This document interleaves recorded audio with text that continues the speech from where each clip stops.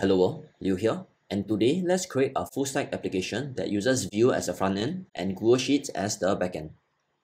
So if you're new here, I'm a software engineer from Singapore, and I create content that aims to bring your Python skills to the next level. Now back to the video. So let's first talk about how this works. So here, this Vue app is our front end, and this Google Sheets is our backend. So our front end will make a HTTP request to Google Sheets, and Google Sheets will simply return whatever data is inside back to our front end, and our front end will display them. So it is as simple as that. So next you might ask, but why no real backend? Why do you not use Python Fast API or Python Flask? So here the main consideration is time. So I need to create this app very fast, and I do not have that much extra time to spend to create this application. Also, the admin is okay with updating Google Sheets data. So this just means that he updates whatever data he has using Google Sheets, and this will reflect in real time in the application. Also, the users that use this only have read-only access. So here only the admin has access to the Google Sheets data, and the users do not have any access. So the users can only read. So one real example of this that I've actually done is a room rental application. So what's happening here is the landlord, which also happens to be my dad, needs a simple application to show a bunch of property agents what room he has available.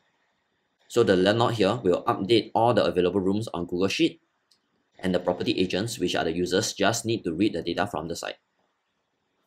So as for the steps, we first create some data on Google Sheets, and afterwards we use Google Apps Script, I'll get to that in a second, to create a HTTP endpoint. And afterwards we create a simple Vue app, and we use Exos in the front end to call the HTTP REST endpoint that is provided by Google Apps Script, and we deploy this to Netlify, which happens to be free. So let's get started. So first I'm going to create a Google Sheet, so I'm just going to create a new one here. So let's say I'm going to create an application to list a bunch of rooms. So I'm going to have room ID, I'm going to have rent, and I'm going to have, let's say, location. So let's say the room ID is going to be 1 Avenue 0101, and rent is going to be, let's say, $1,000, and location is going to be somewhere. So here let's just create a bunch of test data. So 1 Avenue. So I'm just going to call this room test. So here, assume that we have some data here. And next, we need to use Google Apps Script to create an endpoint. So to do that, we first go to Extensions, and we click on this thing, Apps Script. So clicking on this will bring us to the Apps Script editor. And you're going to see something like this. So Apps Script is based on JavaScript, and we can use it to add additional functionality to our Google Sheets, Google Docs, and so on. So in our function, I'm just going to do this first. Return content service dot create this thing, JSON stringify, and I'm going to create a JavaScript object constant output is equals to a list. Let's say apple is 1, orange is 2, or whatever. So let's just create some dummy data first, and here we set MIME type.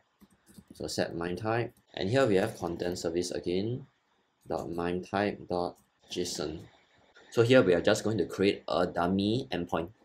So I'm going to deploy. So deploy, then we go to new deployment. And here we select web app. So description, I'm just going to leave it blank. And here we have anyone. So I'm going to deploy. And after it's done loading, we are going to have this URL. So here we can copy this URL and we can paste it in our browser. So this will give us a JSON file. Script not found to get. So let's change this to get. And let's redeploy. So new deployment. Same thing, anyone has access, and I deploy again. So let's copy this and let's try again. So there's nothing. Oh, forgot to add the out here. So let's deploy again. So whenever you need to update your script, you just need to new deployment and you just deploy. So copy and let's paste it here, and we should get out.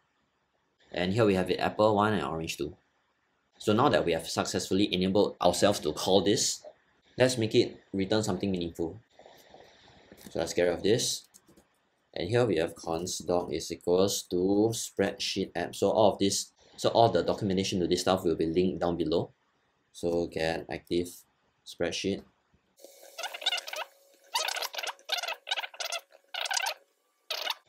And let's deploy once again. So new deployment, and ensure everything is in order. Anyone has access and deploy. So after it's done, let's copy this and let's put it in our browser once again. So now we should have more stuff. And here we have room ID, rent type, and all of the data. So notice that all of this data is actually from our Google Sheets. So here, if I add a bunch of other stuff, so let's description.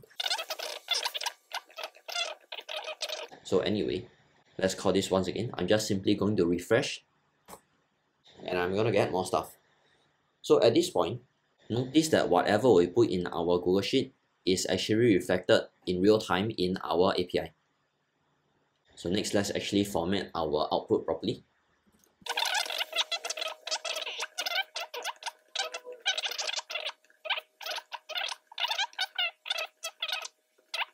So out push row, and we return out instead. So here I'm going to deploy, new deployment, and similarly, anyone has access and deploy. So it's done, we copy this and we paste it here. So now I should see a more formatted output. And here we have it, room ID is this thing, rent is this thing, type is this thing, that description is Apple, status is occupied. And here we have 4 rows, each corresponding to 1 row minus the header in our data. So now that we have this, we can copy this and put it in our Vue app. But first, we need to create a Vue app, so let's do that. So here I'm in my terminal and I'm going to create a Vue app. So here I'm at vue.js.org and I'm just simply going to use this. So npm create Vue at latest. So yes, project room test. So and after everything is done, we simply cd into our room test and we open Visual Studio Code. So it's going to look like this. So in SRC, there's going to be a bunch of stuff. So app is going to be here. And I'm going to open the terminal. So I'm going to npm install or I. And after I do that, I should have a bunch of node modules. So a whole bunch of stuff, but let's not deal with that. And afterwards, I can npm run dev. So 5173, let's come here. And we have our Vue app. So first, let's get rid of all this default stuff. So router home about, let's get rid of about, you did it, let's get rid of this. So the welcome main, so let's have hello world, and let's see how our app looks. And here we have it. So first, let's get rid of some of the default styling. So assets, base CSS, let's delete everything, and main CSS, let's also delete everything. So here now our app looks like this. So let's get rid of the Vue logo too. So let's go to app.js and let's get rid of this Vue logo over here. So now we should only have hello world and home. Let's add this back. Let's add this back. Let's delete everything here. So something like this. So all of this stuff we can deal with the styling later. So next, we create a new terminal and we install Axios. And in our home view, we have script and we have template. So we can put CSS later. So let's deal with the styling later. So import the welcome. I'm going to delete this and I'm going to import Axios from Axios. So I'm going to run this and let's see if anything breaks. So inspect panel. So let's go to console. Nothing is breaking. Very good. So next, I'm going to make something happen on mounted. So in Vue, on mounted just means that when the page loads, I'm going to make something happen. So here I'm going to import on mounted from Vue. And here I'm going to on mounted, open and close bracket, and inside we are going to insert a function. So open and close bracket, arrow to this thing, and first we are just going to console log. So this runs from on mounted. So if I rerun this, I should get hello world, and this runs from on mounted. So let's get rid of the console log and we can use Axios here. So here axios.get and we need a URL. So here const URL is equals to this thing over here. So I'm going to copy it and I'm going to put it here. So a bunch of other stuff, but let's just put it here. So get, then, so data is console log data. So let's see what happens. Let's wait a while. And here we have it. We have config data, and the data will have our Google Sheet data. So next, let's actually set some stuff. So next, we also want to import reactive, and here let's put this const state is equals to reactive, and here we put, let's say, rooms is equals to empty list. So after this data, we are going to get our rooms. Let's double check this. Let's refresh. Let's wait a while. And here we have our for rooms. So let's set state.rooms as this. So state.rooms is equals to data.data, and let's console log state.rooms. So let's run this again, and we should still get our rooms in a while. And here we have it. So target is going to be our rooms. So at this point, we have successfully called the backend endpoint from our front end.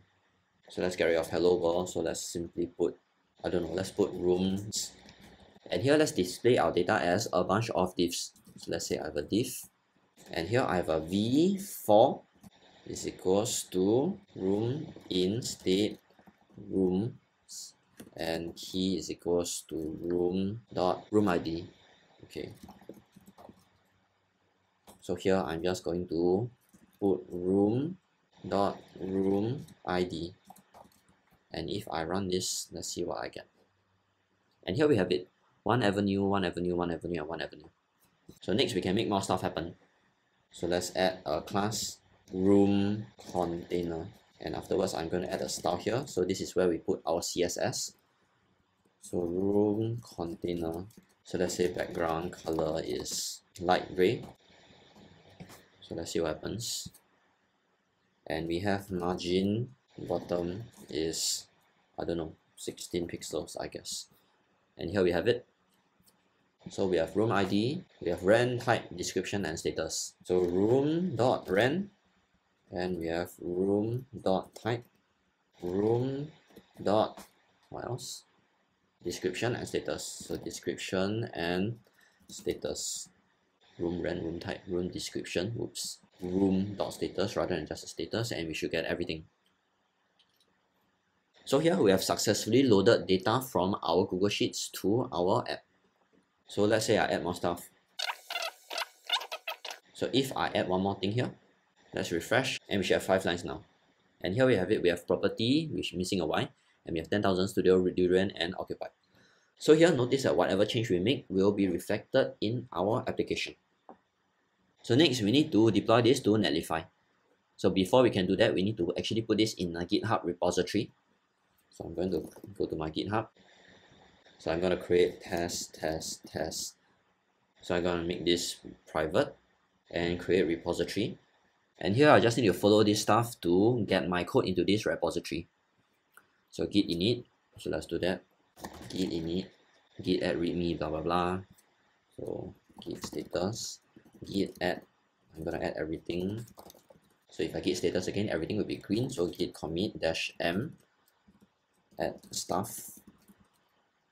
And the important part is this git remote add origin.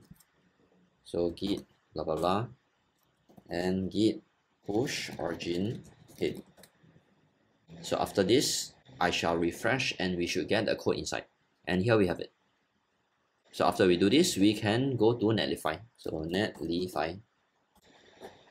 So this thing. So here I'm going to go to Netlify and I'm going to add a new site. So import from existing project and deploy with GitHub. So here let's deploy my project. So test. And here we have this. So site name, blah blah blah, deploy branch will be master. Let's double check. So git status, am I in master? Yes, I'm a master. So npm run build, which is correct. Publish directory is this, is correct. And deploy. And it should automatically deploy. So here is published. So let's go and check it out. So site configuration, we are Visual chokes DDD537 at netlify.app. So if you come to this, we will get rooms and we should get our rooms in a bit. And here we have it, 1 avenue, blah blah blah, and we have all our rooms. So here, if we add a bunch of more stuff, so let's copy this, let's say 3 more times, and let's save. And let's go to here and we refresh. We should have 8 rooms. 1, 2, 3, 4. Yes, there's more rooms now. So here, whenever your admin needs to make a change, he simply needs to do it through Google Sheets, and he can do whatever he wants here. And it will reflect in your deployed application. So once again, thanks for watching, and hopefully this was clear and easy to understand. See you in the next one.